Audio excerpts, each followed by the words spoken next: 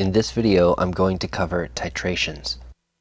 So how do we know what the exact concentration of a solution is? Well, we can look on the bottle if we're looking at something that we're pulling out of a chemical storage closet, for example. But if we created a solution, or the bottle is old maybe and it's been reacting with water or oxygen in the air, maybe the concentration is different than what it says on the bottle. Or if we just created the solution, maybe we don't have a bottle to look at. We don't have a label to look at. So how do we know what the exact concentration of a solution is? Well, one method is called a titration. And an acid-base titration is a quantitative analytical method that allows calculation of the concentration of analyte, which is just a really long way of saying that it's a way that we can use chemical reactions to measure the concentration of a solution so that we know exactly how much of a solute is dissolved in a solvent, for example. An analyte is the compound in a solution that we are interested in measuring. So generally when we're trying to measure the concentration of something in a solution, remember solutions are mixtures, so we have a solvent and a solute, and usually the solute is the analyte. Okay, so in an acid-base titration, a solution of known concentration, that's what we call the titrant. So that's a solution that we already know the exact concentration of that solution. That's slowly added to a solution of unknown concentration. That's the analyte. That's what we're trying to figure out what the concentration of the solution is. It's slowly added to the analyte from a burette until the reaction is complete. And a burette is just a piece of glassware that has graduated measurements on it, so you can easily read the exact volume that's been dispensed from the burette. So when the reaction is complete and we've reached the end point of the titration, so that means that when I have according to the stoichiometry of the reaction, depending on how many moles of A I need to react with moles of B, when we look at a balanced chemical reaction, when I've reached that equivalent, then we can say that we're at the end point. We have exactly as much A and B as we need to complete the reaction and make C, or C and D, or whatever the reaction might be. So an indicator may be added to determine the end point. And an indicator is another kind of chemical that changes colors when, depending on certain characteristics of the solution. In the case of an acid-base titration, that characteristic is generally pH. So the indicator is something that changes color depending on what the pH of the solution is. So different indicators are different colors at different pHs. When the moles of H3O plus equal the moles of OH minus, then the titration has reached its equivalence point. So the end point and the equivalence point are generally very close to each other, but they're not the exact same thing, because the equivalence point is this theoretical moment right here when the moles of H3O plus and moles of OH minus are equal. And reaching this exact moment, and remember, moles is how many particles there are. So and there's a lot of them, so trillions and trillions and trillions of molecules of H3O plus, when I have the exact same number, trillions and trillions of trillions, down to 1 of OH minus molecules, that's the equivalence point. But you can imagine that in practice, when you're doing a titration, that's a pretty hard spot to hit exactly. So the end point is when you get really close to that equivalence point, but the end point is more a characteristic of an experiment when you're doing that in the lab. You can't reach the equivalence point in the lab. It's too hard.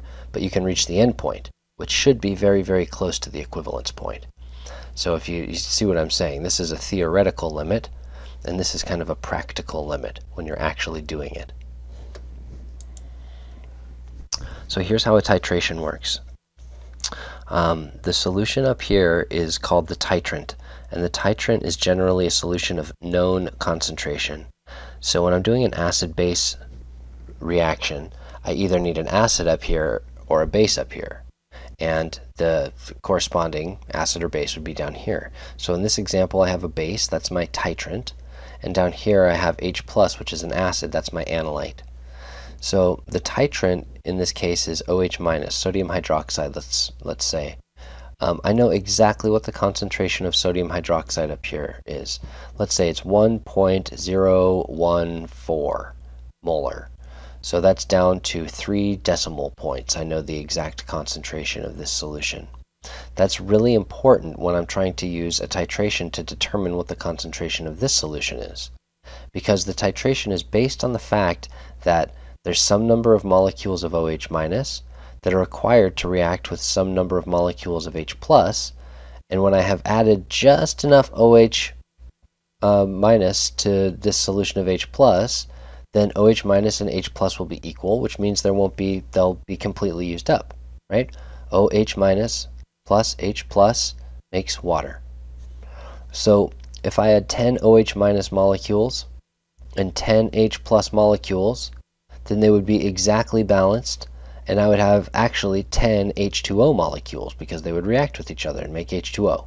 That means I would have 0 H+, and I would have 0 OH- in the solution. They would all be water. It would all have been converted to water.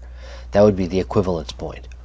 But again, if I actually have 5, right? 1, 2, 3, 4, 5 acid. The probability of me getting exactly 5 base molecules in there to match 1, 2, 3, 4, 5 of my acid so that I have exactly an equal amount of H+ and OH- is highly unlikely in the lab. So having 5 H+ and 5 OH- is called the equivalence point. But in practice, I'm probably going to have 5 H+ down here, and I'm going to get 6 OH- in the flask.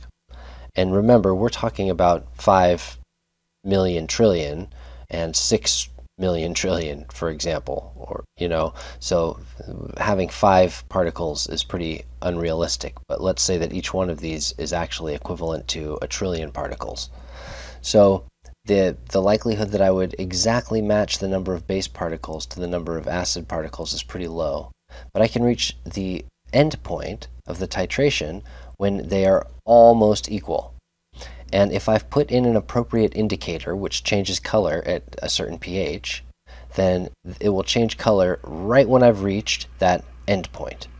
Now here they're calling it the equivalence point. I think that, this PowerPoint that I'm borrowing from another source is using endpoint and equivalence point interchangeably. But when we're talking about performing an actual titration, we're reaching the end point of the titration, which should hopefully be close to the theoretical equivalence point. And we can tell when we're getting close by adding an indicator, for example. So when we're doing this in the lab, the solution down here of acid is colorless when I've added the indicator. The indicator reacts at pH above 7. So when the pH becomes basic, remember 7 is neutral, anything above 7 is basic. When the pH becomes basic, then the solution will turn pink. So when I have a solution of acid down here, a pH below 7, anything that's acidic is going to have a pH below 7. It'll be acidic. So when it's acidic, the indicator hasn't changed color, it's colorless. But as I drip the base into the solution, every drip of base, see I drip the base in there and it turns kind of pink. Because where the base is added, that base is basic, and the indicator changes color with base. Eventually, that base that I'm adding from the burette up here will have reacted with all the acid, and all the acid will be gone when I've added a certain amount of base, right? And at that point, if I've added the right chemical indicator, the whole solution will change color. Now at that point, there's no acid left. I could keep adding base, and then I would just have base and more and more and more and more base, right?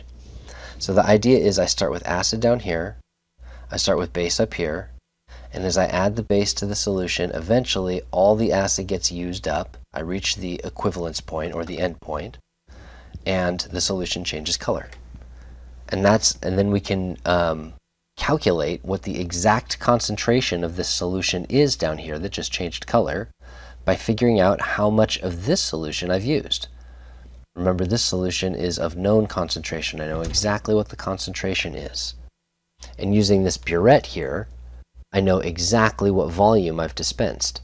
So if I know exactly what the concentration is and exactly what volume I've dispensed, then I know exactly how many particles I've added to this solution.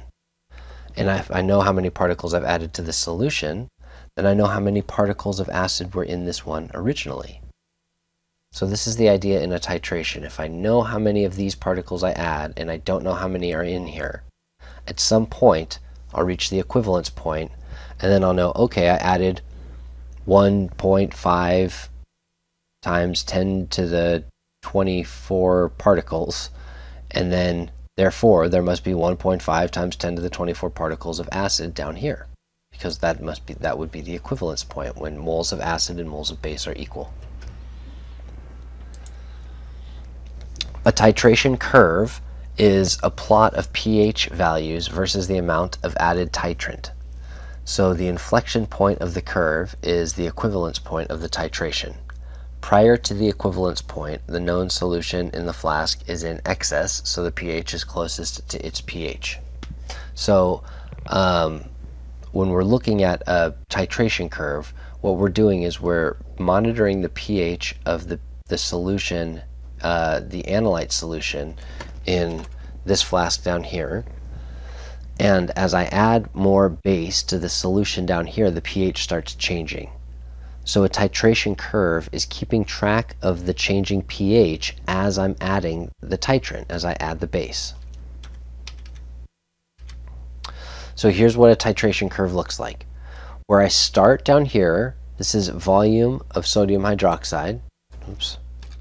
It's kind of hard to see, my computer's cutting it off.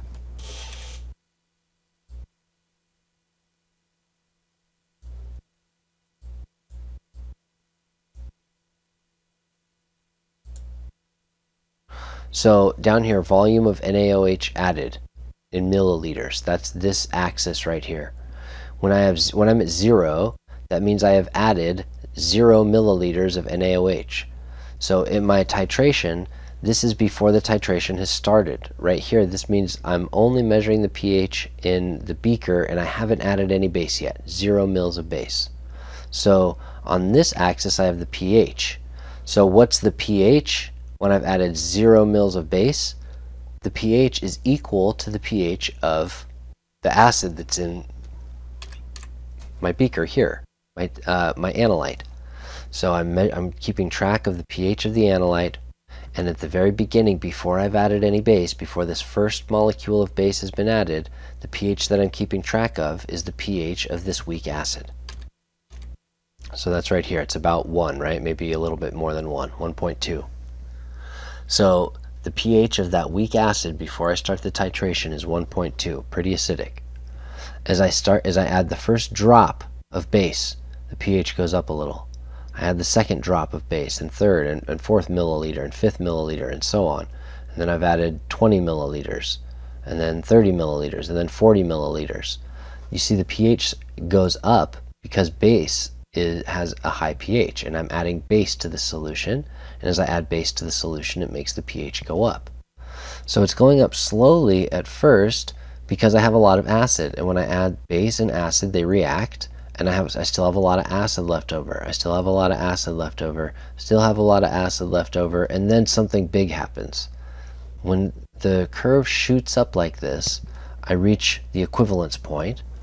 And at the equivalence point, that's when all of the acid is gone.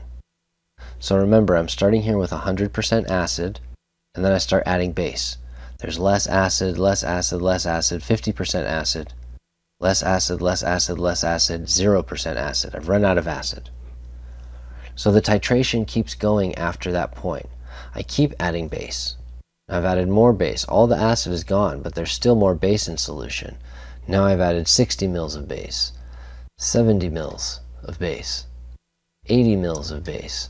And the titration curve would keep going, and the pH would keep going up because base is basic. It has a high pH. So this is how we read a titration curve. It starts off low if we're titrating an acid, and then as we add base, the pH goes up.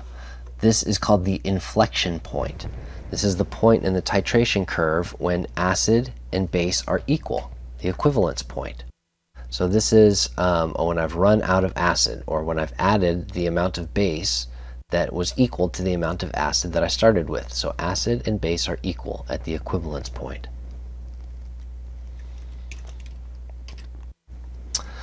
If I'm titrating a strong base, the titration curve looks the same, it's just backwards.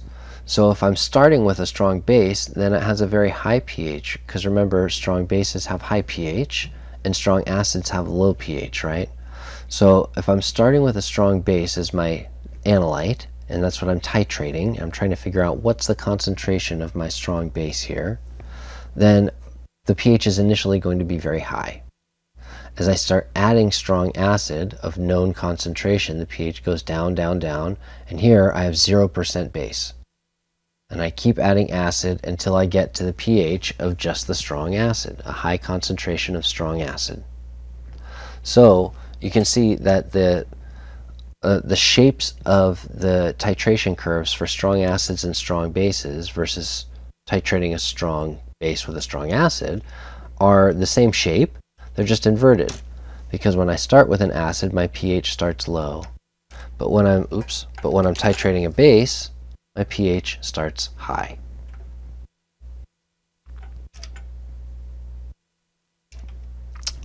So when we're titrating strong acids and strong bases, what we're left with at the end is two salts that are completely neutral. So strong acids and strong bases generally have a equivalence point at exactly 7. So let's look at why that is for just a minute here.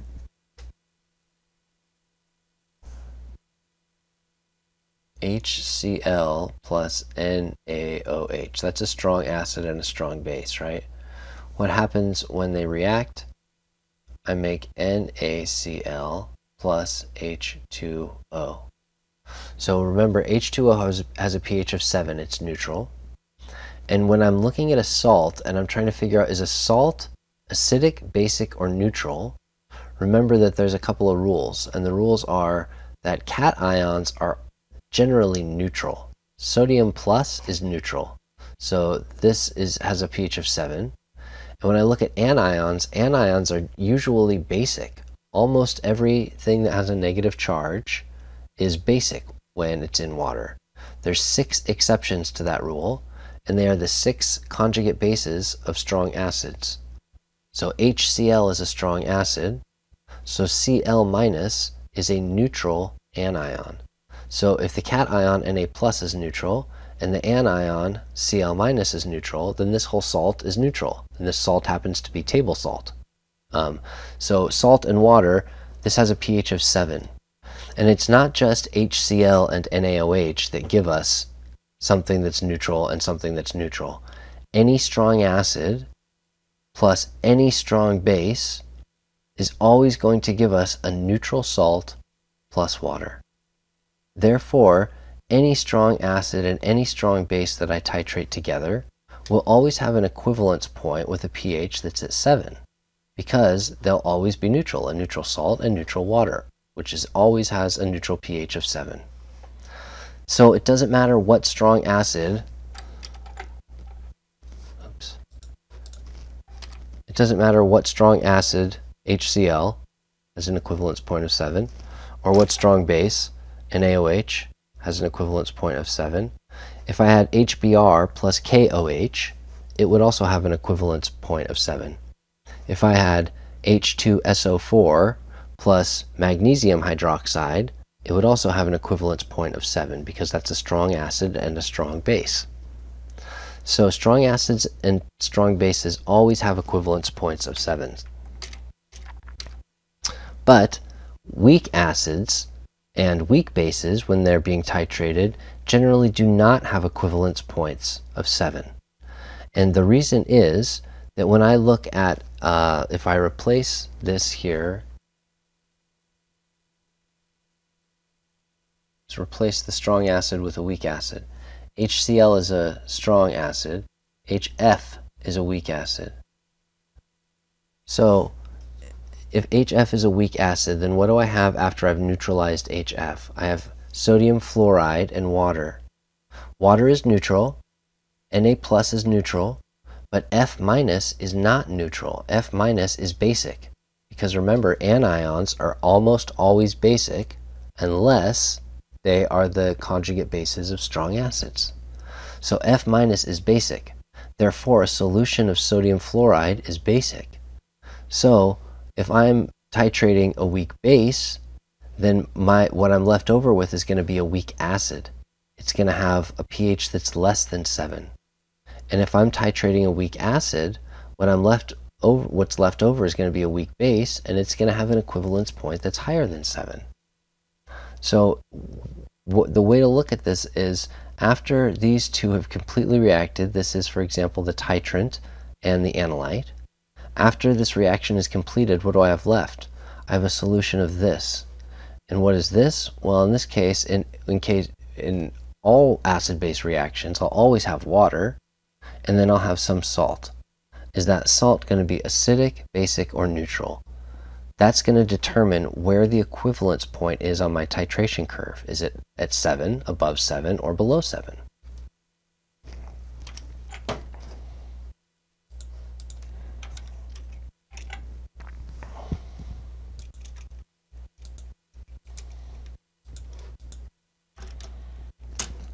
So when I have a weak acid in my titration curve, then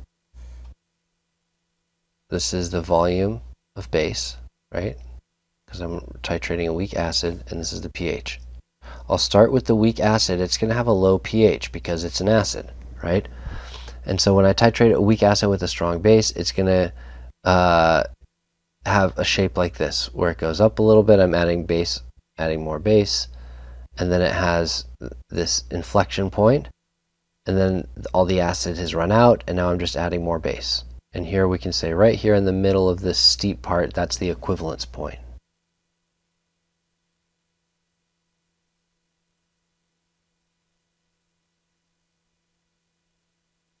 Now when I'm talking about a weak acid, I'm talking about HF, for example, plus a strong base.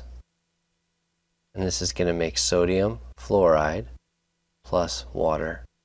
So at the equivalence point, that means that I have exactly the same amount of HF and NaOH. That means that HF and NaOH have completely reacted with each other. So they're not in solution anymore. At the equivalence point, the only thing I have in solution is NaF and H2O. NaF is basic because F minus is basic. So that means that this equivalence point, when I'm titrating a weak acid with a strong base, this equivalence point is going to be above 7, let's say 8. Somewhere above 7, because it's going to be basic, because sodium fluoride is a basic salt.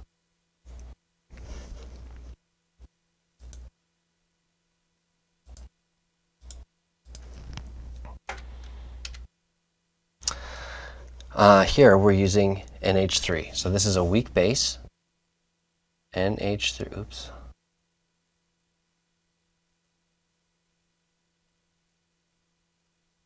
NH3, my weak base. Remember, strong bases have OH minus, and any compound that has a lone pair, particularly nitrogen-containing compounds, are weak bases.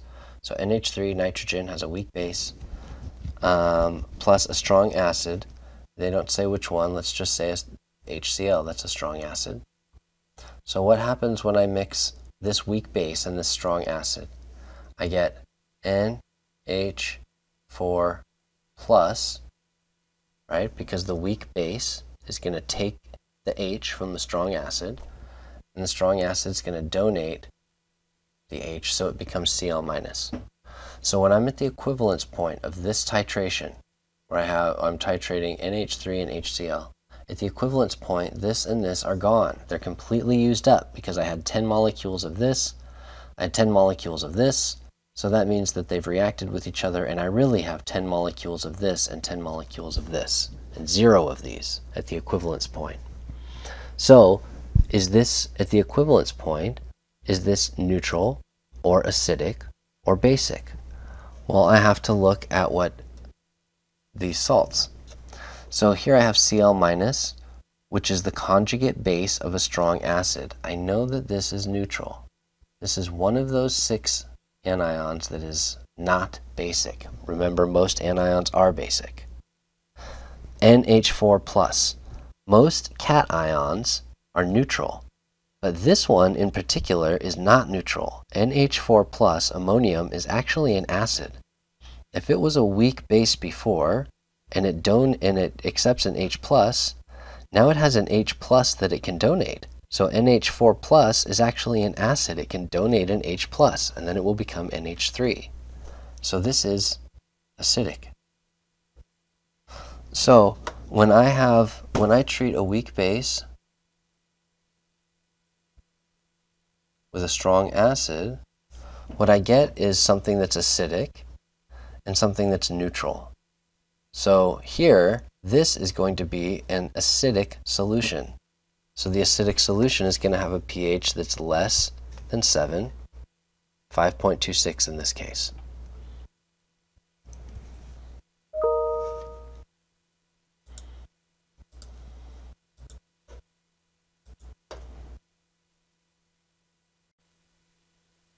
Finally, when we're looking at a weak acid being titrated by a strong base, we have a curve that looks a bit like this. So again, on this axis we have the volume of titrant. The titrant in this case is NaOH, of which we would know the exact concentration. And we're titrating a solution of HF. So this point right here would correspond to the pH of the solution of HF. Let's say it's a 1 molar solution of HF. So this spot right here, right before we've added any titrant, would correspond to the pH of a 1 molar solution of HF. And I start adding base. Notice that the shape of the curve, the pH starts changing relatively quickly. So when I add the first bits of strong base, the pH goes up pretty quick. But then the pH starts to change much more slowly. In fact, as I add lots of base, look how much base I've added right here, the pH has hardly changed at all.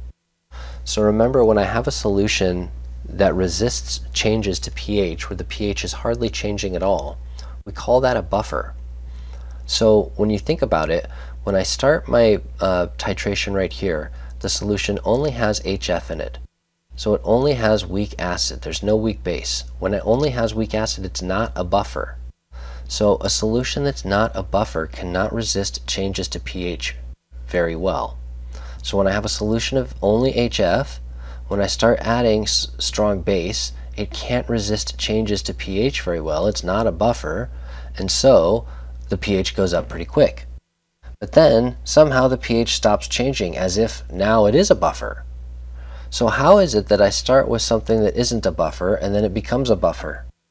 Well, remember that a buffer is just a solution of weak acid and its conjugate base. What happens to the HF in this solution as I start adding sodium hydroxide? It turns into sodium fluoride, right? So if I have a solution of just HF and I add NaOH to it, well, HF plus NaOH makes NaF. HF and NaF are a conjugate acid-base pair. Here's an acid-base pair.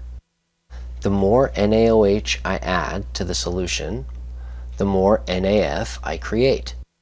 Eventually I have so much NaF that it's getting equal to the amount of HF I have. In fact, right here at the half equivalence point, NaF and HF are equal, right in the middle of my buffer region.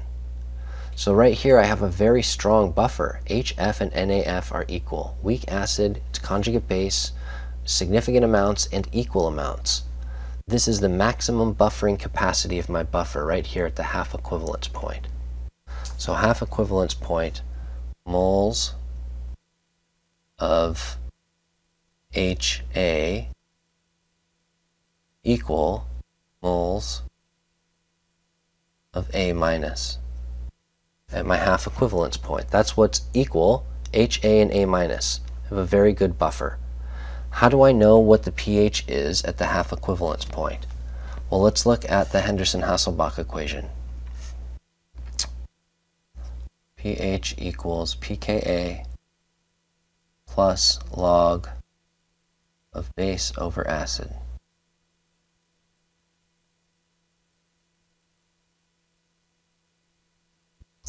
If base and acid are equal, base being A minus, acid being HA, if those are equal, because I'm at the half equivalence point, then this is the log of 1. The log of 1 is equal to 0. So at the half equivalence point, pH equals pKa. So it's very easy to calculate the pH at the half equivalence point of a titration. It's equal to pKa. You don't really have to calculate anything. You just look it up in a table. pH equals pKa at the half equivalence point. So I keep adding base, keep adding base. I'm using up that weak acid, right? As I add strong base, the weak acid's getting used up. Eventually, the pH starts going way up fast. Because I've used up so much weak acid, I don't have enough weak acid anymore for this to be a buffer. Down here, I didn't have enough weak base for this to be a buffer. But up here, I don't have enough weak acid for this to be a buffer. So now it's not a buffer anymore. I've left the buffer region. I keep adding weak base, keep adding weak base. Right here, all the weak acid is gone.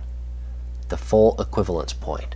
So at the full equivalence point, what's equal at the full equivalence point? The moles of HA are equal to the moles of OH minus. So the half equivalence point and the full equivalence point are similar. The half equivalence point, half of the HA has been used up. Half of the HA has been converted to A minus, so HA and A minus are equal, because half of this got turned into this. At the full equivalence point, all of this is gone. All of this has now been converted into this. So that means that HA and OH minus are equal, my titrant, whatever my titrant is. So it's a subtle difference, but it's a very important difference. Here I still have half of my HA left. Here I don't have any of my HA left. It's all gone, the full equivalence point. So how do I figure out the pH at this point? This is the pH of a weak acid. I need ice table. That's really the only way to figure out what the pH of a weak acid is. Ice table. Here, what's the pH? pH equals pKa. Here, what's the pH?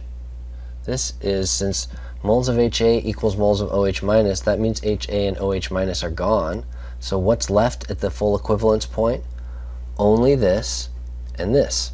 The pH of water is 7, so to figure out the pH of the solution, I need to know the pH of this. So at the full equivalence point, the pH is the pH of weak base. And by weak base, I mean A minus. So I need an ice table to figure that out. So depending on where we are in the titration, I figure I can calculate the pH of that solution differently. To figure out the pH of a weak acid, to figure out the pH of HA, I need an ice table. When I have a buffer, the calculations are easy. I can use the Henderson-Hasselbalch equation. And in fact, when I'm at the half equivalence point, the calculation is so easy, it's just pH equals pKa. And now when I don't have a buffer, the calculation's hard again. Now I have just a weak base. To find the pH of a weak base, I need to use an ice table with Kb. And then as I keep going, now I have weak base and strong base. Here, when I reach this point, to figure out the pH, I would figure out how much strong base do I have in solution. The pH is a function of how much strong base, because the strong base is affecting the pH more than the weak base is at this point in the titration.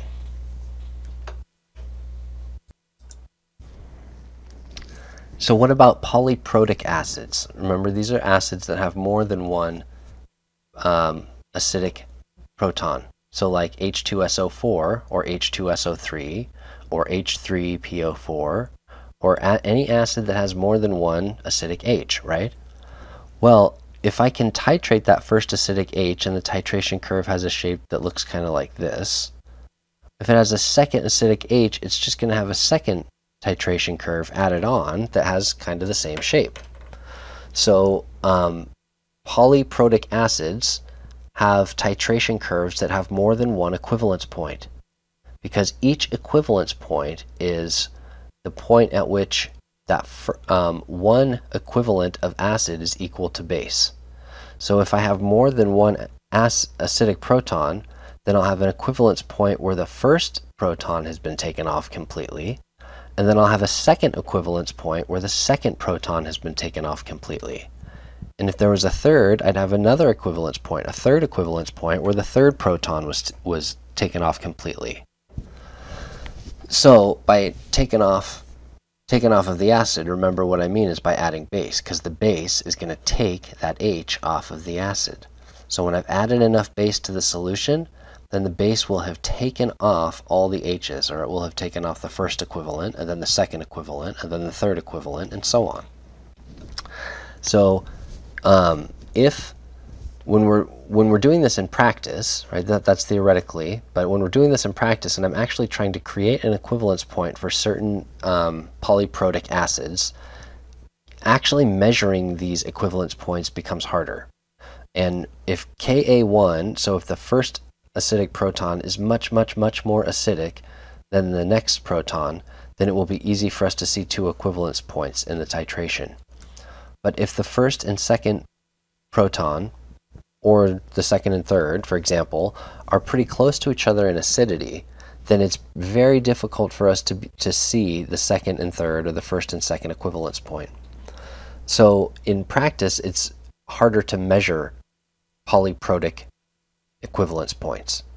In theory, they're there, but when the difference in acidity between those protons is very big, it's easier to measure. When the difference in acidity is small, it's harder to measure those equivalence points. So again, when we're performing a titration, generally we want to measure the pH of the analyte. So we need some way of keeping track of the pH so that we can construct a pH curve. So the easiest way to do this is to use a pH monitor. It's a probe that you just put into the beaker of weak acid or weak base, whatever it is that you're titrating, and it has a digital readout that tells you what the pH is. You add a milliliter of base, the pH changes, you write it down. You add another milliliter of base, the pH changes, you write it down, and so on and so on and so on and so on, and you get all of the pH values that you need to create a titration curve. And so that's using this pH probe is one way to monitor the pH. If you don't have a pH probe, then you can at least find the endpoint of the titration by using an indicator, an appropriate indicator. And by appropriate, I mean one that's going to change color near the equivalence point. So if you're titrating a strong acid and a strong base, the equivalence point is going to be around 7. So you would want an indicator that changes color around a pH of 7. But if you're titrating a weak acid and a strong base, then you're going to want something with that changes color above 7, because what you'll have left over is a weak base after you titrate that weak acid. So picking an appropriate indicator is just a matter of determining what the pH is going to be at the equivalence point and finding an indicator that changes color around that pH. So here's an example of using a pH probe in the analyte. Here's the titrant of known solution, and your analyte down here of unknown solution, and you have a pH probe in there that keeps track of the pH as you add a mil or 2 mils. Every drop of base that you add, the pH is going to change, and it can maybe even digitally create this titration curve for you. So what these indicators are, these chemical indicators, they're dyes that change color depending on the pH of the solution. So you can even create a universal pH indicator by boiling red cabbage. If you have some cabbage, you find it at the produce, it looks like, a head of lettuce that's red. If you boil some of that red cabbage for a while, you get a juice that's kind of purple. That purple juice has anthocyanins in it that change color depending on the pH of the solution.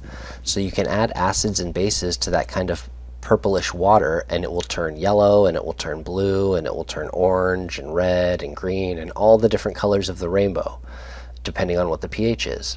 So indicators are just different chemical compounds whose color depends on the pH of the solution. So for example, if we have an indicator that's a weak acid, then we can say that a weak acid has an extra H to give up, right? So when it's reacting with water, it donates its H, and then we are left with some H3O+. So this is an important consideration to think about, is when we're performing a titration, we're trying to, for example, see how much H3O+ there is in the analyte solution. But if I add an indicator, I'm adding more H3O+.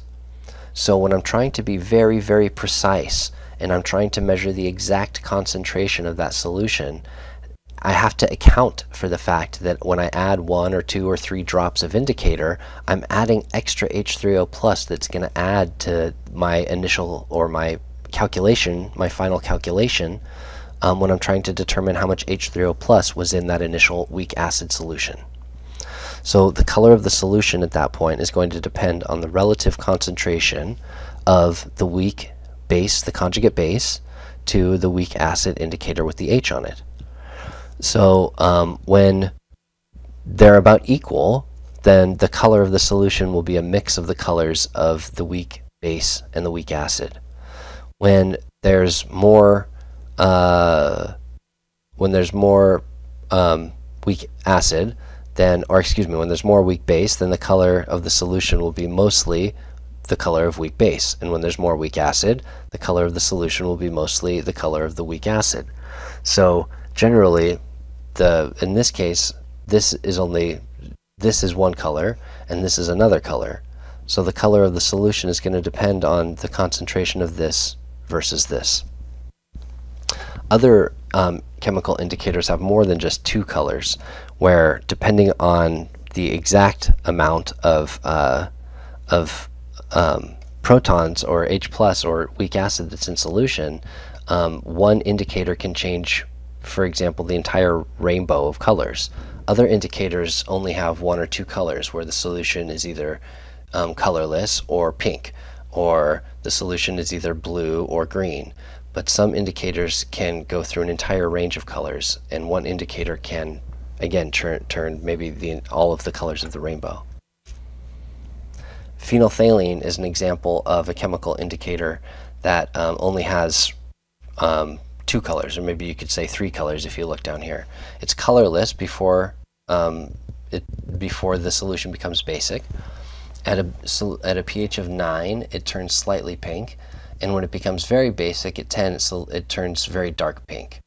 So this indicator, it looks like this, and depending on how much acid or base there is in solution, you can see the structure changes kind of. This OH group turns to a double bonded O. This OH group turns to an O-. This group down here becomes a ring, right? And up here, this is kind of an open, it's not a ring anymore. So the concentration of acid base in solution makes this compound change its shape. And depending on the shape of the compound, the different shapes have different colors. And so that's what's happening when I add an indicator to an acid-base reaction. Adding acid and base changes the shape of the molecule. And changing the shape of the molecule changes the color of the molecule. Here's another example, methyl red, where you can see that when the pH is low, the color is dark pink, and as the pH gets higher and higher and higher, the pH kind of turns more orange, and then different shades of yellow. So again, depending on where we expect the equivalence point to be in a titration, we can pick an appropriate indicator, and we want an indicator that's going to have a very stark change right at the equivalence point, right at the theoretical equivalence point. And again, it's incredibly unlikely we're going to hit that theoretical equivalence point.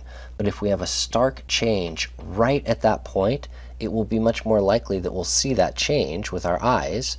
For example, yellow turning to blue, right? That would be a very easily visually apparent change, whereas red turning to orange would be less obvious, right? So we want an indicator that's going to have a very big visual change right at the pH of the equivalence point. So here is a table with different compounds that have and their colors at different pHs. So you can see, for example, this bromocresol purple turning from yellow to orange or orange to red. Those are harder to see, but turning from red to blue, this would be a pretty obvious change. And this happens right at a pH of about 6.4, 6.5, right? So if our equivalence point was right in the range of 6.4, 6.5, this would be a good indicator because it would go from red to blue, which would be an obvious visual change that we could see with our eyes pretty easily.